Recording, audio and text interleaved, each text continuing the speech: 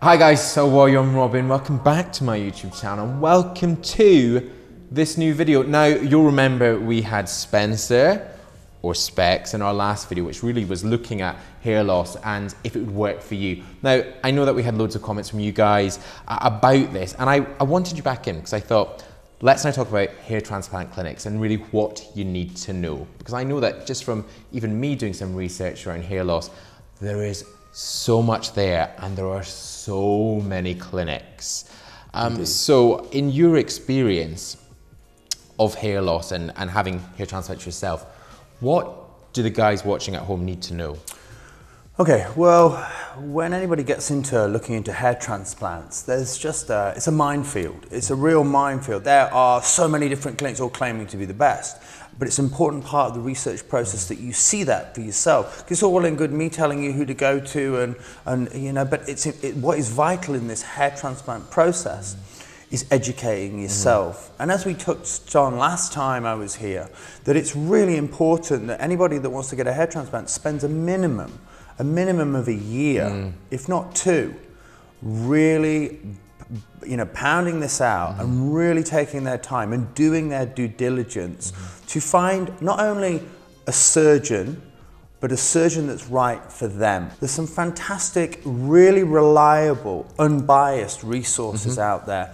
There's a couple of great forums, the Bold Truth Talk, Hair Loss Experiences, Belly Capelli, which is an Italian forum, but within their area are countless patients sharing real, legitimate experiences that you, researching this, can gain experience from. I think it's really important that after time in this space researching, that a patient will home in on a few surgeons that they like the look of, whether that's because of the cost, because of the location, but it's really important, I feel, to meet with a minimum of 3 clinics in person.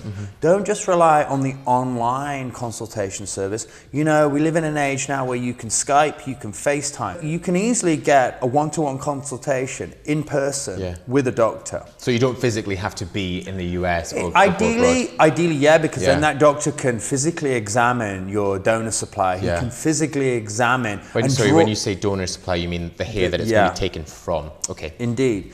And the physician can draw on you exactly where that hairline is going to be, and you know, get a consultation with one of those surgeons that you feel more inclined to. It's a very bespoke, personal process, a hair transplant, and it's important that you are not necessarily told where to go, but you find out for yourself where you want to go. I think talking about their research and resources, which I will link absolutely all of them, and I should say, if any of you guys are watching and you have your favorite places to go for information, let us know in the comments. This is all about, I suppose, sharing information and experiences.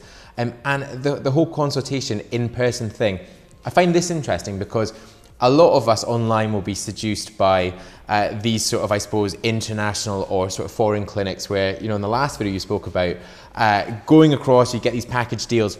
It's not so easy to, I suppose, go into somewhere, say it's in Turkey, and to see 3 different clinics. Like, does location play a factor in hair transplant clinics? It shouldn't. Location and money should not play a factor in you deciding which surgeon you want to go to. The reality of the situation is, of course, it's going to. But I think what the viewers really need to understand is that we are dealing with a social media epidemic, and everybody is claiming to be or enticing people in to and claiming to be, like I said, the leading clinic. And it's important that the people researching scratch the surface on those Instagram adverts and the Facebook adverts, and they gain an understanding of how legitimate those clinics actually are. And it's very easy to do, you know, with the search functions to enable you to see how legitimate and genuine and how long those clinics have been practicing, and the database of potential before and after pictures. And they should be able to supply all of this to you. Indeed, but they should be able to find them themselves. But what's really important as well is, and it's a real problem that leading clinics are dealing with currently, is that their pictures are being plagiarized. Right. I found my picture of my surgery on a clinic in Turkey. Wow. Now, I've never been to Turkey. No. You know? So, and I'm just one example, but they will use notorious, famous clinics' work, like the infamous Wayne Rooney, Yes. who had his, supposedly he's had his surgery done at countless different clinics, all claiming to have done Wayne Rooney, when the harsh reality is it's been done at the Harley Street Hair Clinic in London. Unfortunately, with hair transplantation, you have to really bide your time. And I can't stress that enough. Speaking from a patient who's had 13 hair transplants and been through the process countless times myself, if you are going to embark on this process, then fantastic. You know, if you really feel it's right for you. But it's so important, and what my message is, and I'm a strong believer in why I do what I do from a patient advocacy point of view, is to educate the patient and make sure they make the right decision. And quite often, I suppose, we live in this social media world. You are watching on YouTube.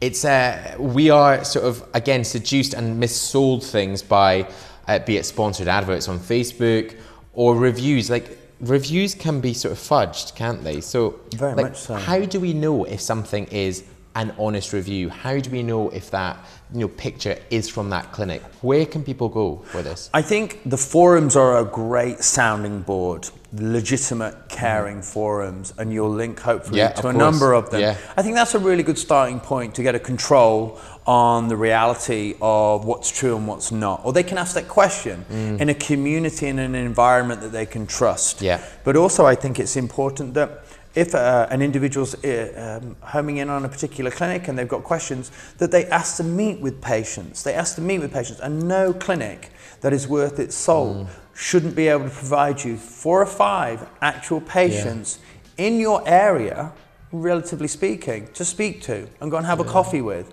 and ask some questions about how they find their experience, look at the results and get a really good understanding of how that patient was dealt with as well by that clinic, you know, pre-op, post-op. So there's ways and means. It's just how much that patient wants to dedicate to the research process and how important it is to them.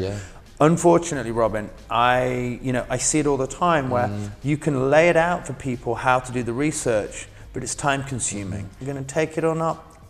You know, honestly, the majority do, but some don't. No.